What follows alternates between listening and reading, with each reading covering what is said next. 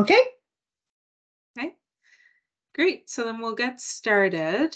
My name is Julie Morris. I'm the chair of the CAAL-CBPA Scholarly Communications Committee based out of the University of New Brunswick in Fredericton, New Brunswick, where I am the Collections Analysis and Bibliometrics Librarian. I'm joined today by our panelists, who I will introduce in a moment, as well as Nicole Slip from Mount St. Vincent University, who will be co-facilitating this webinar. I do want to start with a land acknowledgement. CAAL-CBPA represents member libraries across the region, all of whom sit on the unceded and traditional territories of First Peoples. In Newfoundland and Labrador, our libraries sit on the homelands of the Inuit, of the Nunatsiavut and Nunatukevat, and the Innu of Nitassinan, the Bibliothécaire, and the Mi'kmaq people. In Prince Edward Island in Nova Scotia, we find our friends and colleagues situated on the territory of the Mi'kmaq. In New Brunswick, libraries are found on the land of the Wolastoqey, Mi'kmaq, and Passamaquoddy peoples. We at CAAL-CBPA wish to express our sincerest gratitudes to the First Peoples who share their ancestral homelands with us all. So with that being said, just a few housekeeping rules. I will ask that we turn off, if you're not presenting today, please turn off your video as well as mute your microphones just to help with bandwidth. We'll also hold questions until the end of the presentation, and if you have questions throughout, feel free to put them in the chat, and then we can get to them a little later on. Just make sure to write who they're directed to so that we know who to direct the questions to. So without much further ado, I do want to introduce the webinar. We're going to have a panel of 4 experts throughout Canada talk about their institutional repositories at their institutions, and about trends and things that they think are important about their IRs. So without further ado, I do want to introduce our panelists. First, we have Geoff Harder, who is the project director of the National Shared Repository and Infrastructure, as well as the Associate University Librarian at the University of Alberta Libraries. Next, we have Jessica Lange, who's the scholarly communications coordinator at McGill University Library. I do apologize. I'm a little, I just got over COVID, so I'm kind of struggling a little bit, but I do apologize.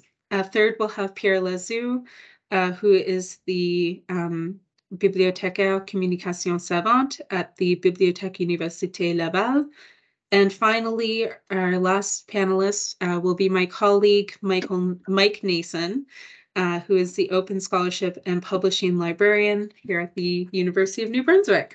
So first, I'd like to welcome Geoff Harder. And yeah, if you want to share your slides and tell us about your institutional repository, we'd be very grateful.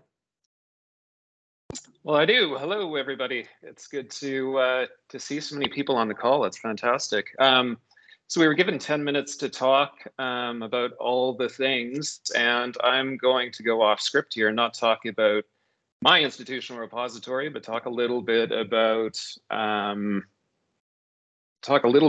shared national repository infrastructure. Can I just check in? Can everybody see the screen? Yep. Yep. Okay, cool. Yes. Cool. Yep. Cool. Yeah, so before I get into talking a bit about shared national repository infrastructure, I did want to acknowledge that I'm located on Treaty 6 territory, the traditional gathering place for diverse Indigenous peoples, including the Cree, Blackfoot, Métis, Nakota Sioux, Iroquois, Dene, Ojibwe, Saulteaux, Anishinaabe, Inuit, and many others whose histories, languages, and cultures continue to influence and enrich our vibrant community. And community is really important. I think as I reflect back on my time working with the repository community, I really do have grown to appreciate just the depth of commitment I think that individuals like yourselves have put towards ensuring that we've got a very vibrant and rich scholarly communications ecosystem. I think that's really one of the strengths that we have to build on. In terms of the current state, there is just an awful lot that could be said about the current state, and I'm excited to get into the, I guess, the Q&A part of the panel discussion. And I think the experts are not me, the experts are really the others that are sitting on this panel here. But I've been around long enough to have made a few observations about repositories. It's been lots and lots of discussions about where we're at in terms of current state over the course of the last decade or two. Some of the more recent conversations, I think, have reflected, in some of the survey work that's happened, have reflected that we've got a pretty diverse mosaic of activity that's in play for us. This is an example of, some of the various platforms that folks like yourselves are involved with or running across the country. There's a lot of strength, I think, in the diversity of what's happened there, but there's also some challenges too, just in terms of keeping all of those different technologies moving forward at similar paces and with hopes and dreams of interoperability and all that we think about. Definitely some themes have emerged, I think, over the course of many years, and these will be familiar, I think, to pretty much every person on the call, but we are often challenged, I think, from a resource point of view. Kathleen Shear gets the credit for the Repositories in Canada summary of current state, perhaps a few others as well. But this was a document that was pulled together for a Directors Plus meeting that happened, CAAL Directors Plus meeting that happened in April of 2022. And some of the observations that came out of that are reflective of what you see on this slide, things like digital preservation, something that I think most of us would agree is pretty core to the work of our repositories and our repository teams, is often not happening, at least not happening to the level that we would hope it would be happening. And you can get pretty finger pointy about this if you want to, but I don't think that's a very constructive way of looking at the issue. I think part of the challenge here is just understanding that there's an awful lot going on, and often we just don't have the resources to get all of those things done, at least not in a timely fashion that most of us hope and aspire to do. So where does that leave us? It leaves us a little bit like this fellow, this orchestrator, trying to keep things going, and just more and more stuff flying towards us. This is my attempt to be culturally pop culture relevant, as Harry Styles was a conversation at the dinner table with my kids last night. So, we talk often about interoperability, we talk about sustainability, but it's very, very challenging, I think, the way, we've orchestrated the repository environment, in our local context, in our regional context, in our national and international context, to really effectively be able to make things happen. And that's not to say lots of good work isn't happening. I want to be really clear about that. There's a huge amount of fantastic work that is happening. It's just that I think for many of us, we sometimes feel a little bit defeated at the end of the day that, while we make progress, it's just isn't quite as much as we maybe would have hoped. So I've been spending the last several months since I started my secondment with CAAL, having conversations with people, one-on-ones, one-on-twos, one-on-5s or 6s, and this is an open door that if I haven't spoken with anyone on this call, I'll leave my contact info, and I'd love to connect. But I'm hearing many different themes emerge out of those conversations, and these are some of the prevailing comments that I hear over and over again. Things like, I need our repository services to stop being an IT project. And it's not that, there's a dislike of IT, or that we don't, absolutely need IT to help enable and support repository services. It's just in many of our contexts, I think the IT of the repository becomes the thing. It becomes the tail that wags the dog. It is where all of the energy in the room tends to go to in terms of trying to drive our repository services forward. There's really a sense that we don't all need to be doing this, that there's much more that could be shared. I think there's some envy, some jealousy when we look at things like, the Portage initiative, which is now morphed into the Alliance and other things at the national level. We look at the Borealis repository service for research data and wonder where is that level of support for the institutional repository. And I think a lot of people too are really, wrestling with the idea that, outside of the library, outside of the repository team, people don't really care that much about the repository software in the sense that they just need it to work. They need it to be there. They need it to do what it needs to do. They need it to be infrastructure. So times have changed significantly. I think we worry a lot more about impact and sustainability than competing with each other. The days of every single institution needed to have a repository, I think are slowly disappearing. We are the competition against the big vendors who are looking to eat our lunch. We need to, I think, be working together to try to create the best scholarly research environments that we can. We need to figure out this issue of scarce local resources, which don't seem to be increasing. We've got, the challenge of managing technical debt and maintenance. It often crowds out the space for development. The integrations that we want to do, like open air, workflow optimizations, automations, all of that stuff. And so much attention, I think, across our institutions goes to low-level, fairly common denominator technical concerns. These can be security updates and all sorts of other things, but really at the expense of achieving higher value mission and purpose-aligned activity, which is what the repository is all about at the end of the day. Content recruitment, curation, long-term preservation, importantly advocacy, for open, for fair, for doing things that will change the culture in academia and research. So, how could it be if we can try to position repositories, I think, a little bit more as infrastructure, which isn't always the sexiest, flashiest thing, but as something that we can depend on. Maybe that starts to change the frame a little bit more in terms of how we think of the need to depend on the repositories and the repositories as a network as we go forward. What if there were more software as a service, made available by trustworthy, open principles aligned organizations, ideally owned and administered, within the institutions that we belong to, the academy? What if mission critical activities such as, open advocacy, preservation, all of those sorts of things could really, truly be prioritized from a local to a national level, knowing that we don't need to fuss as much about some of those underlying transactional technologies. They can be stable, they're more predictable, they're collectively used and attended to.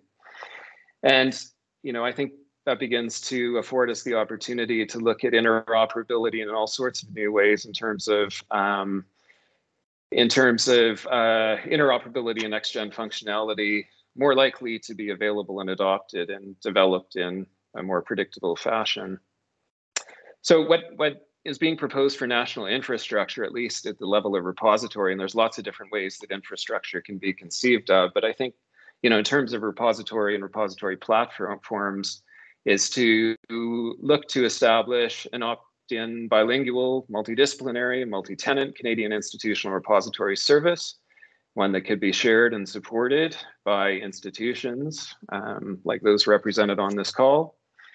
It's the service that could support open discovery, sharing, stewardship, preservation, the basic mandates of a repository in the Canadian research landscape. What it's not is most definitely not to replace all the repository services offered institutionally, regionally, or otherwise. It's complementary and something that would, ideally create another viable shared service for institutions, ones like mine at the University of Alberta, who want to work together in new and different ways. And it prioritizes common goals, needs, and approaches over individual institutional interests. And there's some sacrifice to be made there, absolutely. But that's done in order to achieve greater national scale and impact. as well as improve repository interoperability within the larger international scholarly ecosystem. So to be 100% clear, what's not being proposed, a single repository to rule them all. That's not what this is about. It's not a solution for every institution and for every repository use case. I've not talked to a lot, but I have talked to at least one institution, maybe a couple that, you know, feel pretty good about where things are at with their repository, and that's totally okay. This is, you know, I think a next step for those institutions that maybe don't feel that way and that are at a crossroads and are looking to work together as opposed to invest as much as they have been doing at the local level. It's absolutely not a reason for organizations to stop investing in local teams either. When I look at this through the U Alberta lens, I, you know, am very clear with our teams and with those that I work with that what we want to do is maximize the expertise, the experience, the ability of our local teams to do more than just the stuff that is grinding them down to a nub, which is really, you know, fairly low level technical stuff that just seems to occupy all the time and space for our work. There's all sorts of work to be done and contributed to on the level of integration and interoperability and those sorts of things, which digital preservation is a great example of that as well, which we know we need to get to, which will more than occupy the time and attention of our local teams. So if anything, it's a cry to invest more in those local teams.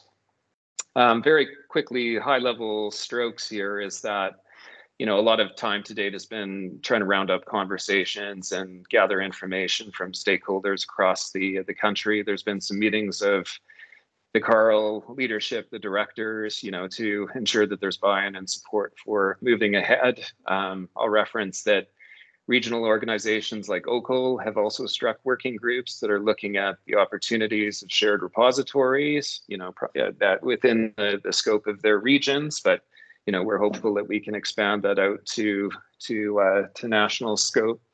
There's a new CAAL Shared Repository Infrastructure Advisory Committee. Short form is SURIAC, not a great acronym, but that's what it is. That will be meeting soon. A few folks on this call are on that group, but we'll be looking to, again, strategize and try to move forward meaningfully a plan to get some traction and action happening in the shortest time frame that's possible. So there's much to be done there in terms of startup plans, financial governance models, host organizations, et cetera. But I think if we look at examples like Borealis, you know, we can do this. We know that we can do this. There's actually examples of this. This is not just like a dream that sits out there. I think there's some very good examples that we can draw from to inspire us to be able to make something happen at the national level. My secondment ends at the end of August, but that doesn't mean that the work ends. That just means that's when my agreement ends, but maybe that's a useful pole to plant in the ground in terms of trying to move forward with some speed. So I know that strong communities are really, you know, part of the infrastructure, the fabric that we build on, and look forward to the rest of the panel. Thanks. Great, thank you so much, Geoff. Next, we have Jessica Lange, who is from McGill University. So if you want to turn on your camera. Yes. Yeah. There we are. Share. I'm assuming. Okay. It sounds, is it looking right? It's not on the right thing. It is? Okay, good. Yep. All right. Thanks, Geoff. I know a lot of people are very interested in hearing what Geoff had to say. And so my talk is a little more focused on, I guess, what we do specifically at McGill. So I think it's important to understand a little bit of context at McGill. So we run on the software Samvera. I've always been a little envious of all of the DSpace folks because there's a real strong Canadian community around DSpace, and there is not around Samvera. That's fine. That's the software we run, but it's also an open source software. We have a service model of mediated deposit. So we handle all the deposits that come into the system for things like articles and research objects. Although for electronic theses and dissertations, that's done semi-automatically in contact with our graduate studies office. The staff is really just 2 people. So it's me and my colleague Jennifer, who is our repository manager. So Jennifer handles sort of the day-to-day of deposits. I am the one doing, I guess, strategy and outreach and things like that. And then, of course, we have some part-time students that help out. I wanted to highlight my background. So I was a business liaison librarian before I moved into this. And I think what you'll see as I talk about, I'm going to talk a lot about outreach and engagement. And I think a lot of that is built on my past experience in more of a front-facing or public service role. So this is something I've been particularly proud of that we were able to do at McGill. We've been able to work a lot with our Office of Sponsored Research. So I remember when I started in this job, I was like, well, you know, the tri-agency gives out these grants every year. Like, someone at McGill must have a list of these people. Like, this is publicly available information. So we worked really hard to go over several meetings. And now we're at the place where I know the people at the Office of Sponsored Research, and every year I get sent a list of everyone who's been awarded a tri-agency grant, so SSHRC, CIHR, NSERC, or FRQ, because those grants all have open access requirements. And so I get a really beautiful Excel spreadsheet that has an email, the department, the name of the grant, and then I just divvy that up to the liaisons. And I say, oh, okay, biology librarian, here's the 5 people in your department who got an NSERC. You know, here's a template email you can send to them, congratulating them and letting them know about the open access policy. So it's been a really nice workflow that we've been able to set up with our Office of Sponsored Research. Because now we've developed more connections with them, I personally present in grant sessions. So there's grant sessions every fall about like how to apply for a SSHRC, and I get in there for 1 or 2 minutes and mention the open access policy.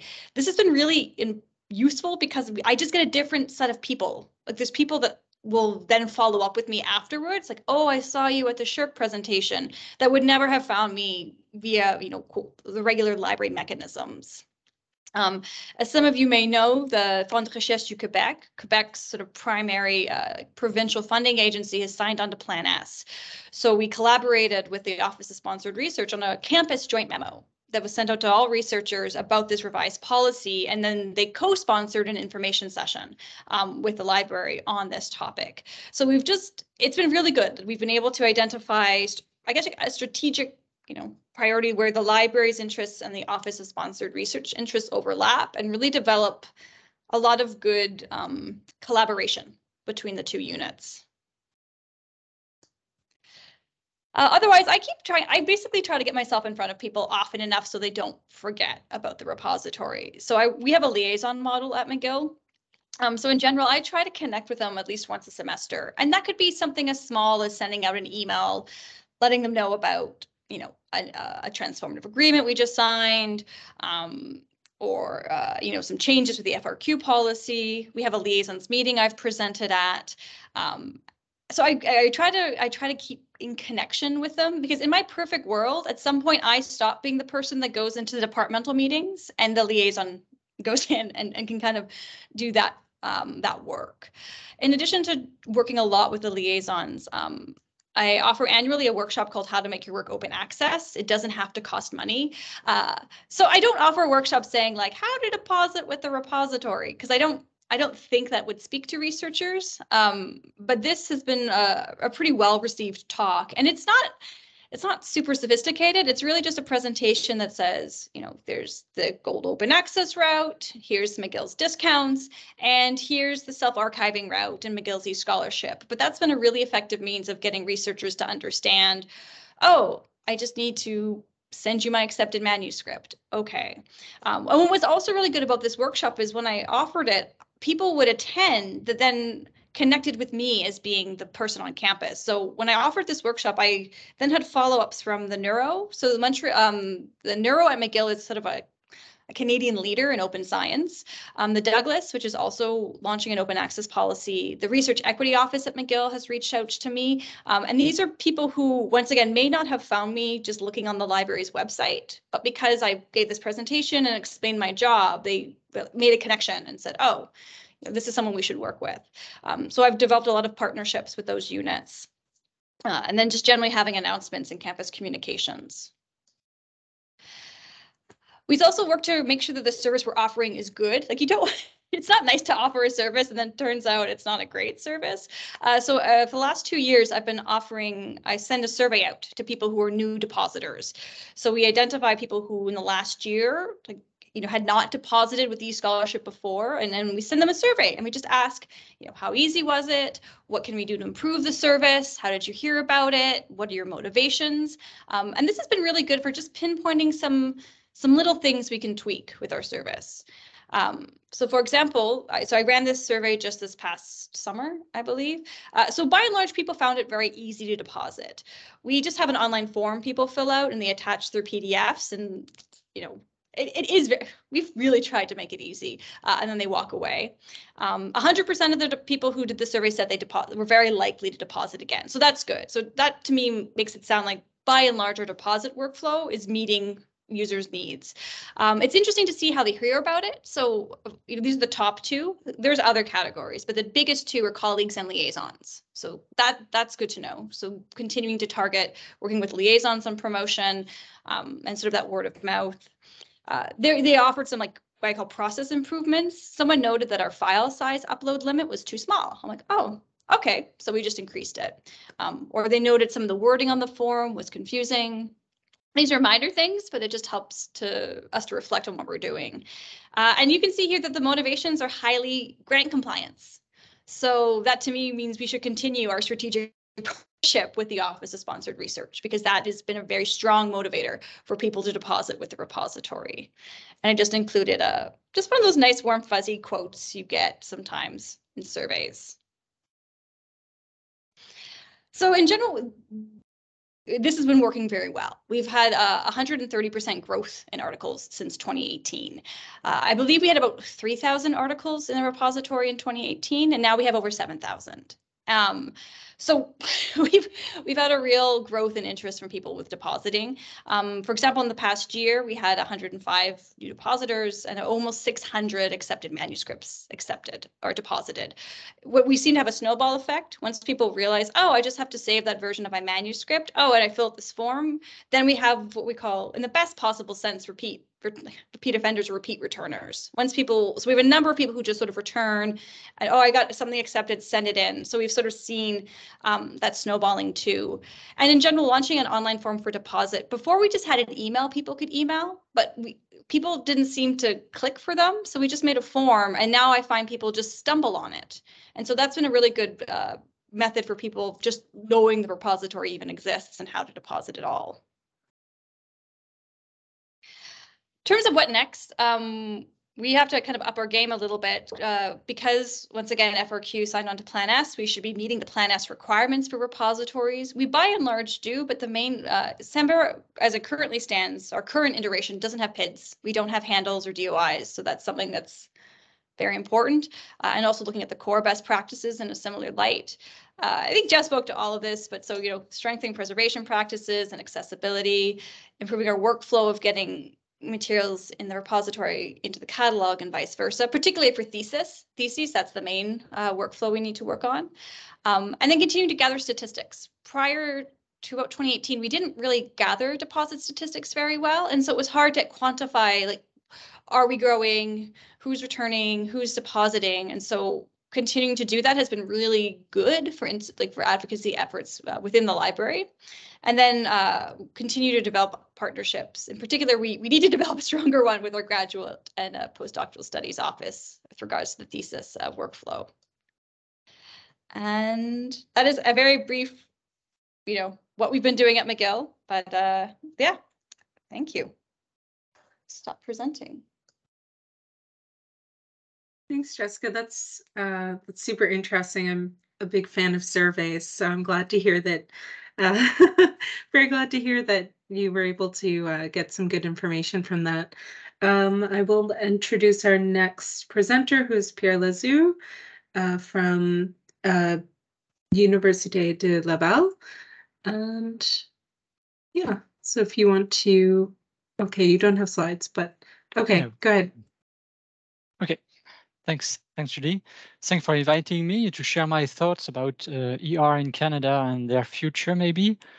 So you sent a few questions, so I stick to them for what I'm talking to. As you mentioned, I have no presentation, so you have only my humble face to look at. The biggest challenge I see for institutional repositories, and mine in particular, is the technology. We have a lot of time maintaining it. We have difficulties in having new features. We have sometimes limited discovery interface. So not a lot of features to discover content in the ER, and more content are added to it as the year passed. And also we used to have problems with our local developments. We're using the open source platform DSpace, and we've made some local adjustment of the software, and it's become a nightmare to update. So I would say definitely the biggest challenge for ER is the technology. There's also metadata curation or staffing, but it has already been done. And technology is very the key, I believe, for the future of repository in Canada. How we choose to use it? Should we host? Should we outsource? Should we use it locally? So this is where it gets tricky. Regarding the skills, in our ER, we operate with coordinating teams. We have some people from cataloging department. We have 2 librarians, myself and my colleague, that are dealing with all the technology and the training and advocacy. But for the skills, I believe ER in libraries have all it takes, I believe, to make an ER better, or to make an ER functioning well. We have metadata expertise, we have training and advocacy expertise, we have sometimes IT services that can help, and we have also all kind of experience with indexing, referencing, accessibility. So it's something we have in-house. The problem, I would say, is in the operation, how you put together expertise that are sometimes scattered among different library units. So Jessica has illustrated maybe some kind of work that seems to work with liaison librarian to get some advocacy on campus or on the community. So it's a partnership you need to have with other units this way. It's something that should be done. We try to do this also, but with less success from now.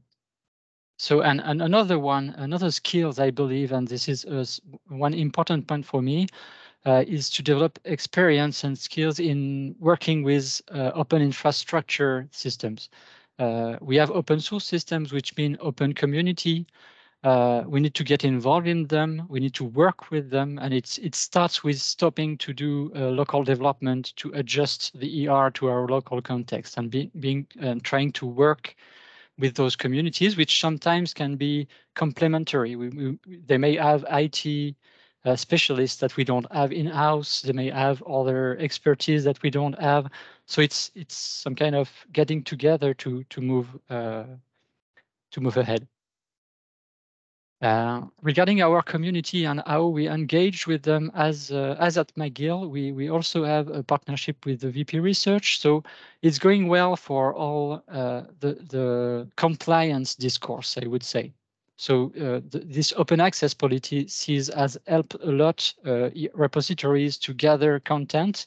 But in my sense, it's some kind of a double-edged argument, this one. It helps to recruit, but it also tends to position institutional repositories as administrative tools, because researchers are seeing it more and more like a conformity system. So I put my articles in it so that I'm compliant with the policy. It's not I put my article with it because I help open access, or I put other content to get this ER help disseminating open access literature better.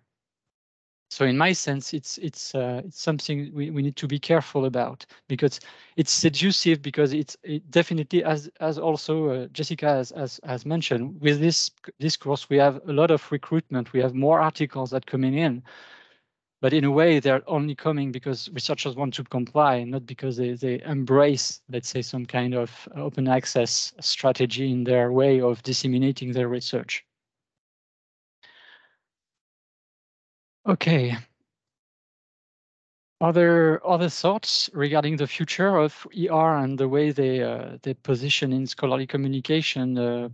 I would tend to use two buzzwords here. The first one is the interlinking. So we need to interlink between ER, yes, but also between ER and data repositories. We need to link maybe with preprint. We may need to link with publishing platforms. So there's a lot of reflection we need to have around all this interconnecting ER, not only among themselves, but among other kind of repositories. And connected to this is the interoperability, which is also something we need to think about. And it's not only a technological matter here.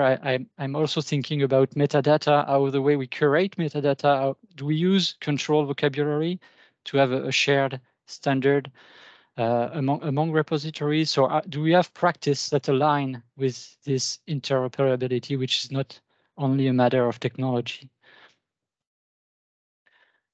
And to share a success with us, with you, what I believe in the last year was our success is to get rid of the majority, I would say, not all, but the majority of our local development in this space. So we're trying to get closer to the LibreSys DSpace open source community by participating in working groups or participating in the governance and seeing how the roadmap is going. And we even contribute some codes rather than developing it and staying it in the repository. So we've changed our operation so that we don't do anything that would divide us from the community in the use of the software. So these new practices we put in place last year. I hope it will be a success in the long run, but for now, it has revealed to be more to simplify a lot of things in the way we're dealing with technology. And that's it for me. Great, thank you so much, Pierre. Yeah, it's great to hear both you and Jessica have established really great relationships with your office, with your research offices. That's great to hear. I know they're great partners to have. Next, we have Mike Nason. So if you want to share your slides and then jump into it. We good? I'm going to say yes, we're good. Okay. I assume everything's see. good. I'm just going to keep asking if everything's good. Thanks. Everything's good. Yeah, I'm going to, in very predictable fashion, if you know me, blow through an astounding amount of content in as little time as humanly possible. I titled my talk, Solutions Looking for Problems, Looking for Solutions. I think this may resonate with repository managers in general. So it's quite possible you don't know me. I'm the Open Scholarship and Publishing Librarian at the University of New Brunswick. I currently serve as chair of the ORCID-CA Governing Committee with CRKN, and I know all of these other lovely panelists with their time together on CAAL's ORWG, plus a great many other things. I am super bad at saying no. I think we all have that problem. I'm also a member of PKP, where I'm the cross-reference metadata liaison. I am a white cis settler from the unceded, aka stolen territory of the Mi'kmaq Wolastoqey peoples, just a short hop from the Wolastoq River, a much cooler name than the settler-crowned St. John River, if you ask me. I'm going to cover three things quickly, and this kind of touches on a little bit of what everybody before me said. I'm going to talk about narratives, migrations, and metadata. So narratives first. I started my career as an academic librarian in 2013, and at the time, repositories weren't exactly new. We'd been running an instance of DSpace for some time at the University of New Brunswick, 11 years after the Budapest OA initiative. And setting aside the obvious activism present in this sort of OA movement in general, I would categorize this era of repositories as solutions looking for problems. For us, the utility was very evident. For researchers, maybe less so. What problem does this solve? For me, capitalism. But here we are. 5 years out from Plan S, fresh out of the M list, not so fresh to libraries, fresh onto a picket line, which meant we were inheriting a lot of baggage related to the political situation at the university. And while I'm at it, solidarity with Cape Breton and Memorial folks. Repositories were popping, and my imposter syndrome was also popping. Folks are making a lot of really cool bespoke connections with unique features across the country. The repository space was really, really going nuts. Librarians were getting their hands dirty, writing new modules, learning to code, contributing back to open source projects. really craft repositories, I guess, kind of vibe. It was sort of incredible to go through. We had a new platform, we had some new materials, we had a very experienced dev group. Major props to the development team, the systems group at UNB Libraries. They're incredible. And it was an institutional priority. I felt, kind of like a wizard getting to talk shop and work on code and more about the guts of platforms and metadata. And everybody was sort of spinning up, when I put spinning up in quotes, everybody was saying they were spinning up repositories, new sexy websites with neat, sexy projects. But it was also kind of an intense situation. We had a lot of pressures to manage. We were all building the plane as we flew it. There was a ton of customization. And then across the country, as you're hearing, platform silos, schema silos, technical silos, someone's on Samvera, somebody's on Islandora, someone's on DSpace. So the community can't really share solutions for all of the problems because everybody's got a different plane they're building. An enormous need for us to prove value, which means that we're constantly agreeing to things we shouldn't do. And then an enormous need to feel valued, which I would argue still doesn't really happen. And I don't think the momentum for OA crested higher in this time than seems nice but flawed. And it felt a lot like it was my job to change academic publishing. And everybody that I talked to kind of fit one of these four categories. An ally, and those were sparse, indifferent, abundant, mad about change. Oh, yeah, big time. And then annoyed that I hadn't done more, which was maybe the most frustrating response. We were working really hard to demonstrate value, and this resulted in a lot of poor boundaries. I was relatively confident in this period that I was alone in this, which I think is not uncommon for people who are in that field. Then in 2014, as Pierre was alluding to, the triagency policy for publications finally provided a problem for my solution. It was like, great, that they have a problem now, and I can solve that problem. Obviously, I don't think OA is a problem, but some people definitely saw the policy as one more thing, and I could finally address a practical need that they were feeling. So fast forward, it wasn't too long after this that I really wanted my job not to be the actual repository and worrying about the repository. I just kind of wished the repository worked so that we could populate it and support it. And running a platform is a lot of work. I think it's less and less common in Canadian schools. Most people just do software as a service these days, but obviously it's labor. Maintaining code is an actual commitment. Put in all caps here, not all caps, but bold for a reason. And software as a service costs real money, which might give you a bit of an illusion of manufactured flexibility, right? You're paying for it, so you can kind of just get whatever. But the reality was unmaintained modules and extensions, custom code, technical debt, a lot of concessions, end of life for dependencies, which is kind of a downside of these enormous software stacks that require a lot of different dependencies, and unique one-off solutions for political problems, usually in metadata. It turns out that like a lot of cool modules and custom work developed by librarians weren't super likely to be maintained by them, because they are not software developers and they have a lot of other responsibilities. So you download a module and it would never get updated. It was something that someone used for a project and then they moved on to other stuff and things were just kind of going fallow. What we needed was a box that worked. I didn't have time or patience, honestly, for the box to be the project. And I think this is not an uncommon situation. I'm increasingly confident that I'm not alone in this. And Geoff obviously alluded to this earlier. Also, I'm a little jealous that the RDM people just to get past all of this and agree that Dataverse is good and just kind of solve the problem. That's very annoying that they all learned from our mistakes in this space. So we have a lot of people looking at their old repos and asking, what's next? DSpace 7, something else, a national IR. How do we want to do this next step? What does it look like? It's worth noting that the clock is ticking. A number of the platforms we've invested significant time and money into are at or past the end of the line. Drupal 7 hit EOL in November 2022, which means Islandora 7.x is in the wind. DSpace 7 launch finally means that DSpace 5 and 6 are now community maintained. And a lot of people are in a situation where they say, how do I move this thing with all of my customizations to a new platform that's going to be incredibly laborious? And it turns out that sunk cost fallacy is a hell of a thing. So maybe in the long run, what we could learn is maybe we should sink less costs.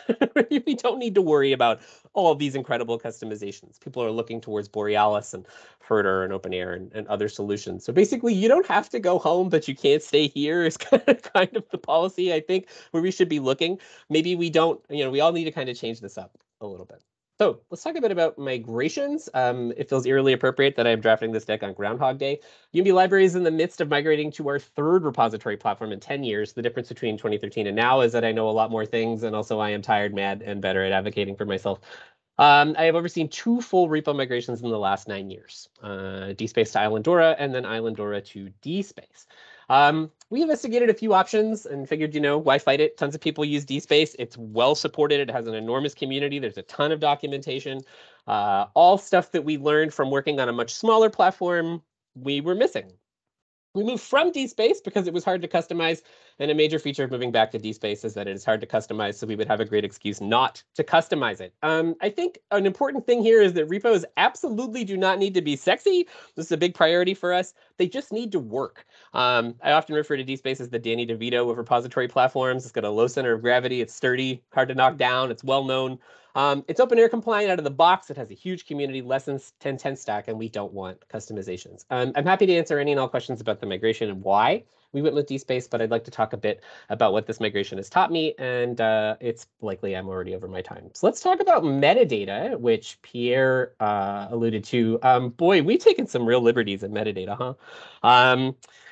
So Islandora uses a schema called mods. It's basically Mark 21 XML. It's extensive, granular and precise. DSpace uses a schema called Dublin Core. It is very old, frustrating, and kind of stupid, which means we're enjoying a classic sort of do more with less scenario, which people in academia are very familiar with. And on the right here, you can see the difference between a name in this XML and then a name in Dublin Core. So we've got, you know, first name, last name, role, and then we've just got, you know, one field with the name in it in Dublin Core. So I was looking around at what everyone else was doing with Dublin Core because I haven't used DSpace in a long time and trying to figure out where standards were.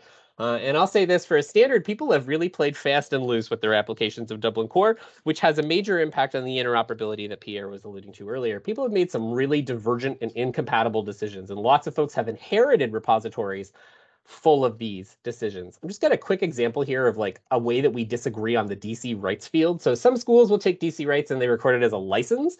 So, you know, your copyright license, Creative Commons, and then other schools will take the DC rights field and use it in the way you would use it in open air with a link to controlled vocabulary for the access rights to that work. DC rights is an important field, and we have a fundamental disagreement on where that metadata goes. Who cares? You say, well, when you find out that you want to push metadata to Crossref, DataCite, OpenAir, Library and Archives Canada, or whatever else, and you're neck deep in custom crosswalks because you're dealing with all of this sort of slapdash or whatever else metadata solutions. So Dublin Core adheres to this thing called the dumb down principle, where in any qualifiers, custom or otherwise, must be appropriate for the metadata element you're recording. There are a lot of custom qualifiers, but sometimes this is completely independent of the downstream usability of that metadata. So you've got DC, that's your namespace, metadata, that's your element, and then example, that's your qualifier. Anything that's recorded as DC metadata example must also work within DC metadata. This has been lost on, I think, a lot of folks. So what ends up happening is they end up stapling a lot of stuff to Dublin Core that doesn't exist at all. And it's very clear to me that a lot of it is related to people trying to describe the organizational structures of their institution or something about the student and not the work itself. So DC degree campus, that's not Dublin Core. DC year graduated, not Dublin Core.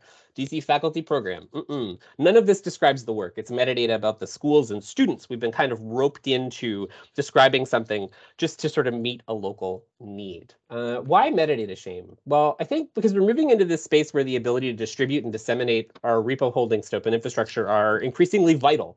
If your metadata is only legible or useful for your institution, you end up having to create workarounds and crosswalks, or worse, it may go completely unused. If it's not readable by people outside of your institution, what's it for? You might as well not be using a standard at all. I'm not convinced that recording irrelevant or illegible metadata is a good use of our finite time. You can read about my path to madness here. I spent a lot of time going over a bunch of people's schemas in DSpace to figure out what was up, and it did make me feel crazy. I probably should have just done a whole talk on metadata, but it does kind of make me lose my mind a little.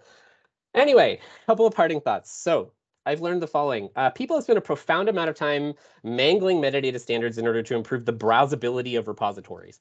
Almost no one whose opinion you should care about browses repositories. In open scholarly infrastructure, the metadata is doing the heavy lifting. This is a thing that people will say, I really want to browse this thing, but most of the traffic we're trying to get is indexed in other places, Google Scholar or the OA button, or other places where people are coming in externally and finding the research that's been properly indexed. Browsing is not a big one. Metadata is discoverability. Secondly, boring is fine and no one cares. Repositories absolutely don't need to be sexy. They just need to work. It's fine if they're not flashy. Probably we'd all be a lot further ahead if the original pitches for repositories weren't so focused on like marketing adjacent rhetoric. And I think that speaks to the conversation that Geoff was talking about earlier about competition, people trying to beat each other with, you know, here's my sexy repository, it's better than this school 2 towns over sexy repository.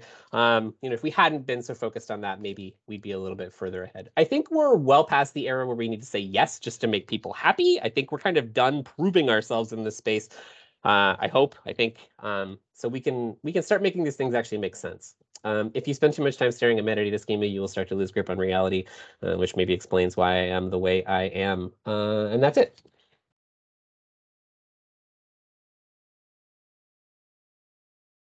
Hey, thanks, Mike. No apologies needed. That was great.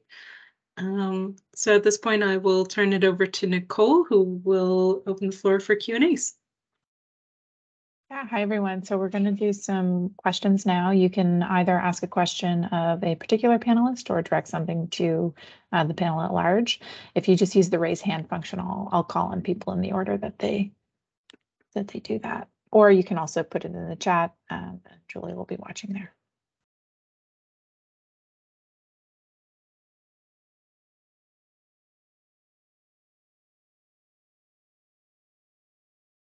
Okay, there was a question in the chat for Jessica.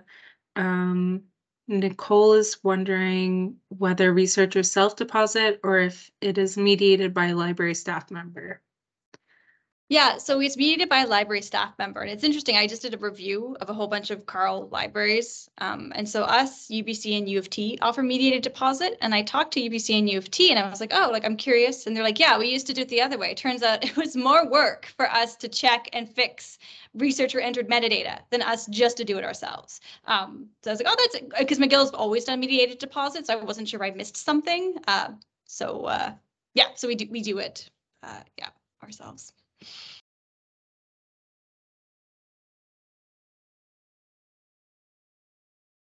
Oh, that's a good question. So I just saw Tara's chat question. I reported internally to the liaisons. So I'll write a blog post. We have an intranet, and so I've put to the library community what the results of the survey are, because I think it's important that the liaisons know that the researchers are finding the service are effective, so that when they tell them to use the service, they know it's going to work. But I've only done it internally. I haven't done like an external blog post.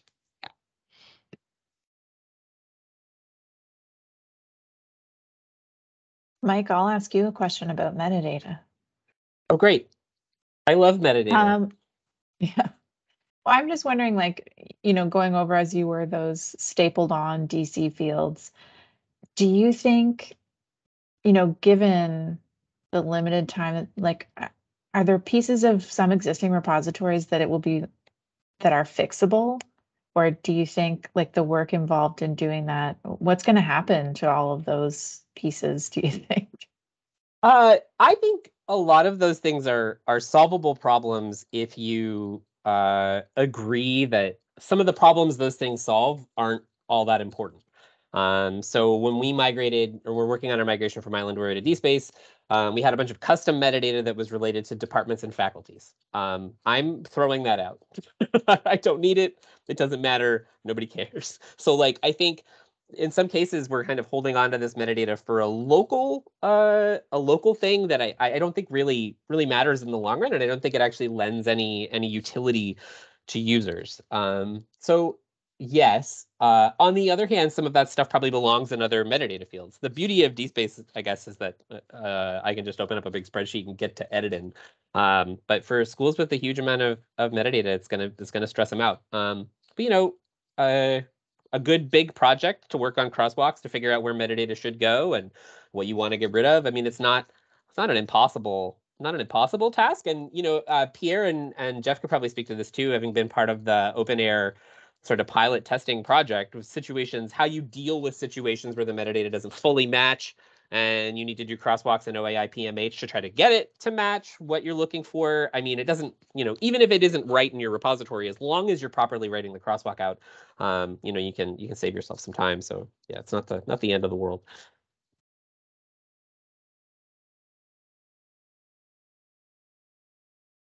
Thank you. There's some conversation going on in the chat. Yeah. Geoff, there's a comment from, where did it go? People are chatting, so it's hard to keep track of everything. I think it was from someone at someone from Mount A.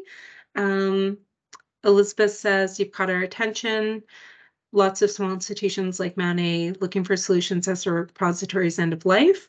I was kind of thinking as you were speaking about, how is this going to, what's your approach to working with larger institutions versus working with smaller institutions, and what kind of benefits do you see this a national IR strategy having for different size institutions? Yeah, no, it most definitely. I think both. I mean, obviously, Carl is who I'm seconded to, and I think helping lead some of these conversations. But very much from the outset, I think the vision is to make this available to organizations within and outside of Carl's boundaries.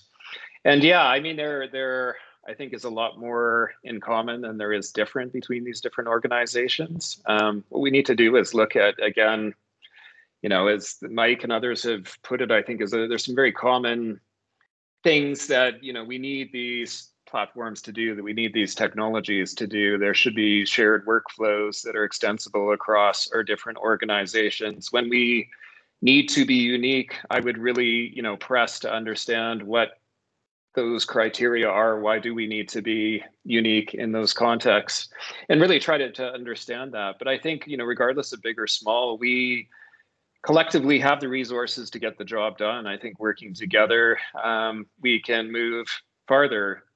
Sometimes not always faster. Sometimes it needs to take a little bit more legwork to get everybody to agree that we need to do this. But really, folks, do we need to do this? And so there's a bit of interrogation and negotiation and so forth that's involved in that. But regardless, big or small, we're trying to change the scholarly ecosystem and make it a healthier place.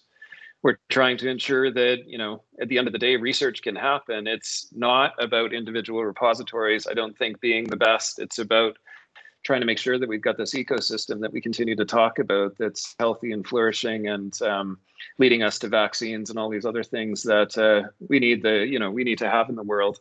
So big and small, if we can come together and we can make something work. I think in terms of costs, there's lots of examples of banding models. So Universitè of Alberta doesn't need to necessarily pay the same as a small institution.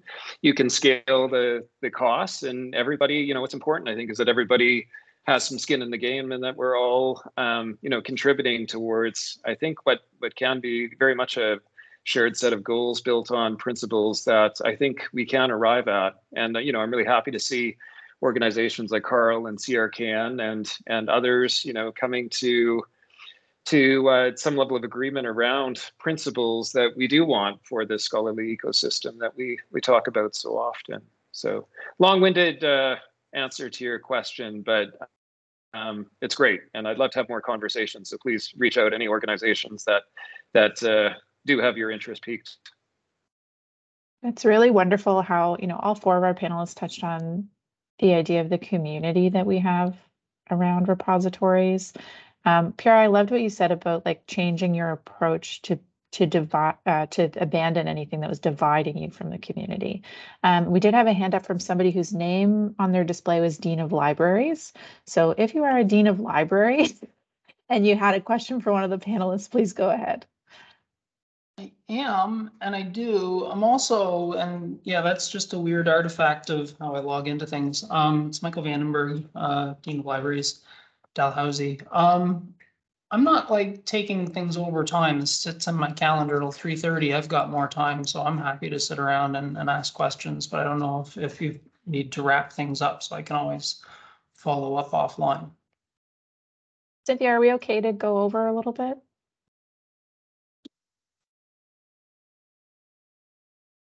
Sorry, I didn't hear your answer, Cynthia. Oh, yes. Okay, yeah. As long as the panelists have a little bit more time, we can keep chatting. Awesome. Oh, I guess first I just want to say hi, Pierre. It's been a little while, so how's it going? Hi. And then like the thing that's kind of striking me about this, like there's so much good content here, and I really appreciate what's happening in this sphere. And there's some of the conversation is about things like technical debt that go along with infrastructure. And what I'm also kind of starting to wonder about and think about is if we're accumulating some governance debt in libraries, because we've spun up like a number of service areas that are critical and important for what we're doing, but they all seem to have new governance structures attached to them, and that has like a different set of expectations and resourcing requirements around it. So I'm wondering if that has been part of the conversation that's been going on in this work from CAAL that's been going on so far. Yeah, absolutely. I think that was a point that's been raised by you and by others as we've gone along. And I agree. I think governance can occupy an awful lot of time, and we need to, I think, understand what it is that we're governing and what our goals are that we're trying to work towards as we set up those sorts of processes. So, a few different ways to kind of look at that issue. I think, all of us do, all of the institutions thinking about shared services need to ask ourselves, what really do we need to be involved with in terms of decision making? Transparency matters. I think we can all agree on that pretty quickly, but at what tables do we need to be at for all of the various decisions and things that need to be made? We need to ask ourselves what's reasonable and what's worth the time investment required to be at all of those different tables. I think sometimes I've observed in the past that we have a huge appetite when it comes to wanting to be there for every single decision, but that makes all of those decisions so much harder to make. And sometimes it's kind of counterproductive to what the bigger goals are that we've already agreed on, that we know we want to move towards. So I think the same, could very easily hold true in the repository space. We need to figure out what's the right balance there. Like you said, Michael, there's a number of different repositories and other sorts of services that we've established some pretty functional governance, bodies to help us manage through a variety of different methods and approaches. Is there convergence that can happen there depending on if we've got common host organizations, for example, that are operating a repository like Borealis? If Scholars Portal was to offer another repository service, do we really want them to be governed in silos? I mean, is that counterproductive to what our larger goal is here? Are there ways that we could maybe share some of that governance and make sure that we're still getting the right people talking about the right things, albeit in different configurations that are efficient and make sense. So yeah, again, long answer to your question, but yes, there has been conversation about that. I would say overall there is interest in trying to collapse some of the governance that we have, as opposed to trying to add more to it. Often I think Canada's not so big that, as Mike rattled off the list of things that he's involved with, I'm involved with some of those things, others of you are involved with some of those things. It's sometimes you never quite know when you exit from one meeting to the next, did I actually exit? Because half the room is kind of the same people. We want different voices. We want different people around the table. This is not, to argue that we don't need that diversity, but I think there's ways that we can sensibly do this in the scale that is Canada, that will make this work for all of our different organizations and use the time and resources that we have available to greatest impact. Thanks, Geoff. I really appreciate that response.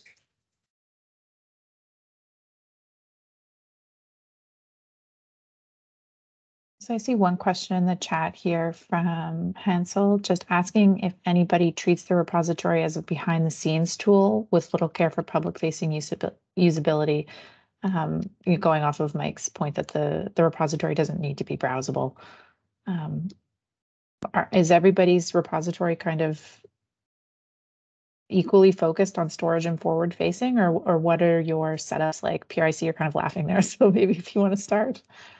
Yeah, I can start on this one. That's what we decided to do. We even if this space come with a UI, we said, okay, we're a deposit system. So you deposit your articles in there, and then we used we call them value-added interfaces or services like OpenAir. We work with them a lot to get other discovery layer than the one we have, and being well indexed in Google Scholar or Google or the tool that people are using, rather than promoting the UI as an interface. It works well during the first year where we only collect articles, but when we added thesis and dissertation, it was different. So it's difficult. We tend to have the same discourse and say this space has a minimal interface. You can search. It's a simple search, and then you get your content, and that's it.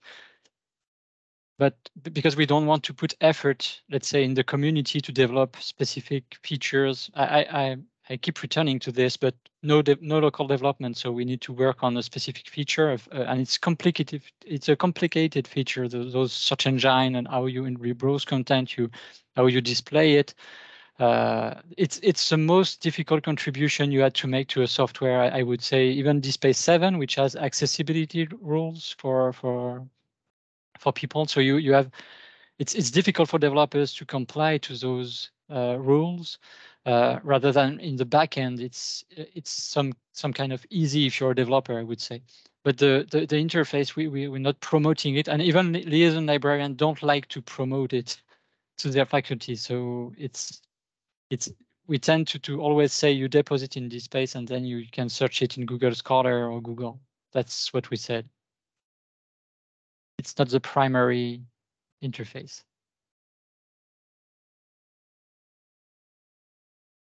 Can I just add something quickly? When I looked at, I gotta be honest, my repository has not been a priority. Like at McGill, I have never felt like mine was a priority, which is fine. But we don't have, like, I would go to, when I looked at the 15 different library, some had metrics and downloads, and like it looked really nice, and like export citations, like we have none of that.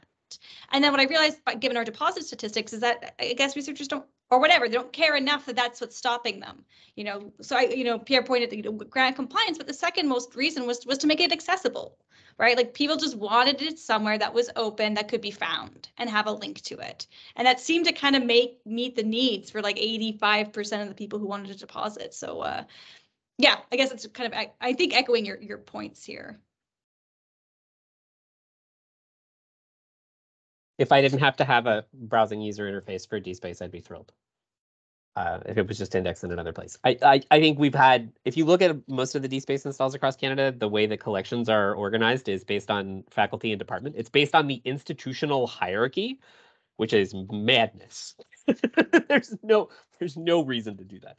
Nobody goes like, I want to look at all the works. Somebody who's doing research, unless they're maybe thinking about what grad school they want to go to, and they can find other ways to get to this information. I want to look at just the output of the history department at the institution that I attend in order to see the papers they've made available.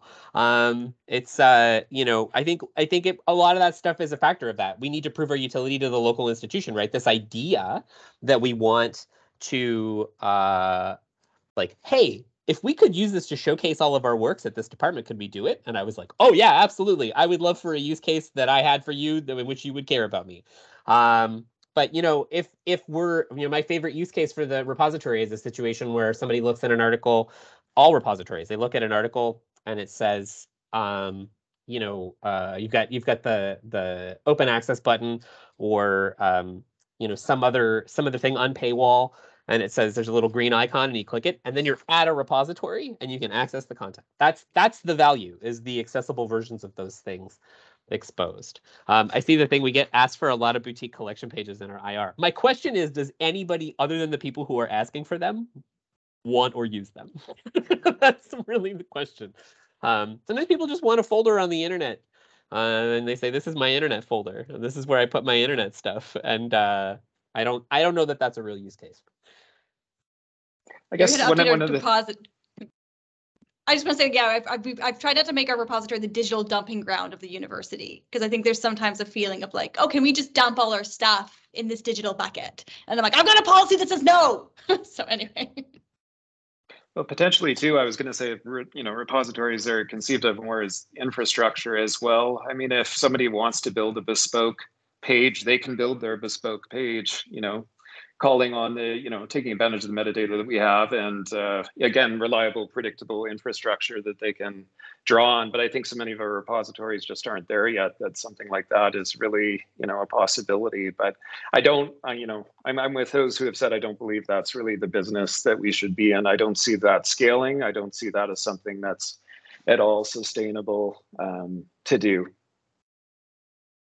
And one of the things we need to recognize too is that research is portable. The researchers move around too. They're not at a single institution their entire career, and I think we haven't quite come to terms with that.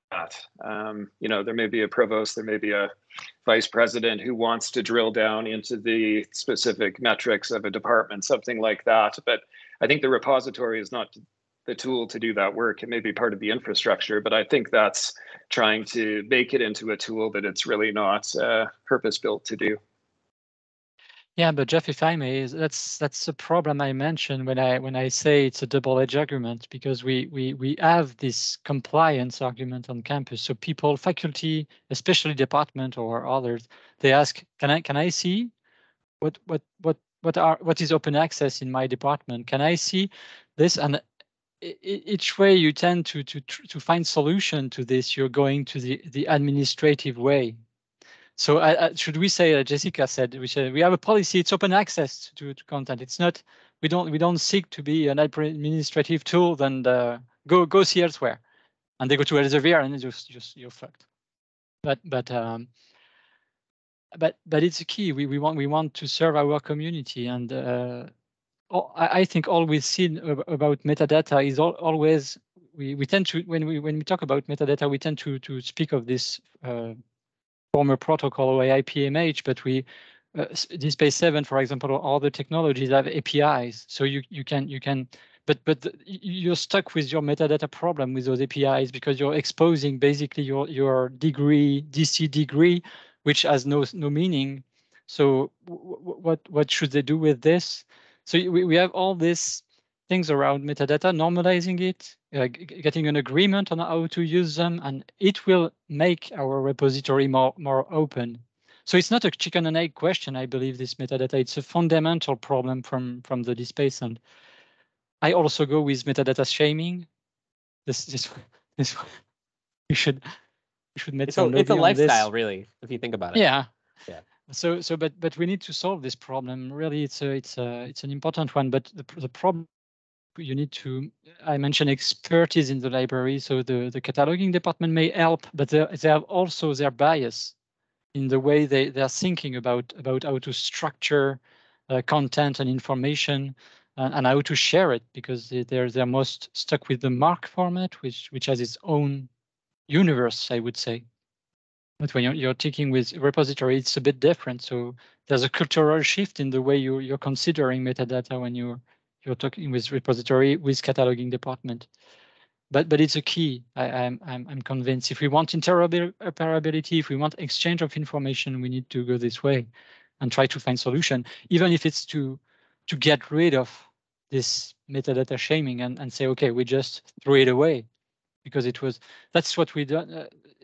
As we done for the local development stuff, we just do. It's a sacrifice you do. You have regressions. You have to deal with some things that were there that aren't there anymore.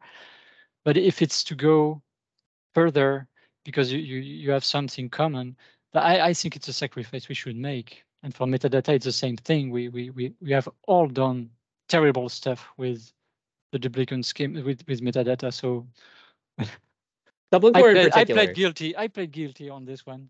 Yeah, Dublin Core is in particular a pretty weak schema, right? It's got some real deficiencies, and a lot of people made up with that with custom namespaces. But instead, what some other people did is just staple stuff onto Dublin Core. That's really the big one.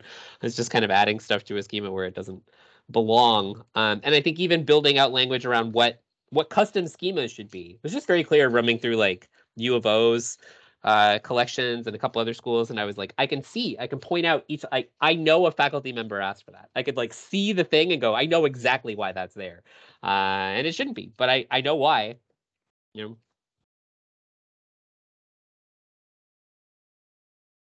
Okay. Well, I mean, we're over time. I think we're having a really great conversation. Thank you so much to our 4 panelists for agreeing to share their thoughts today. I think this was really, really a wonderful session, and yeah, just feeling very community-based right now. I think we've got the energy to make this community repository happen. Let's do it. Yeah, so Julie, any thoughts that you'd like to close on, or is there anything we need to housekeep about? I don't think so. Cynthia, is there anything we need to note to wrap up? I think we're good though, and I think we'll just thank all of our panelists today. This was super informative. Someone who does not come from the IR world, I learned so much. And thank you for all of our attendees for coming out today. This was a wonderful session. So thank you so much, everyone. Thanks. Bye. Thanks, everyone.